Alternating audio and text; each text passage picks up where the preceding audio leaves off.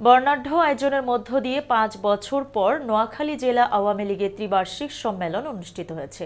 বুধবার সকাল ১০টায় স্থানীয় শহীদ ভুলু স্টেডিয়ামে এই সম্মেলন অনুষ্ঠিত হয়।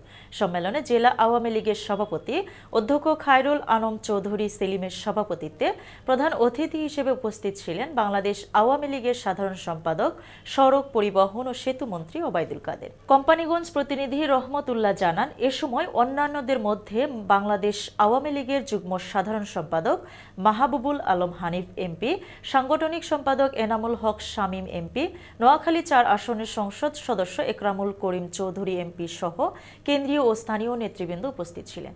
সম্মেলনে জেলা আওয়ামী লীগের সভাপতি পদে অধ্যক্ষ খায়রুল আলম সেলিম এবং সাধারণ সম্পাদক পদে একরামুল করিম চৌধুরীর নাম ঘোষণা করেন বাংলাদেশ আওয়ামী লীগের সাধারণ সম্পাদক ওবায়দুল কাদের।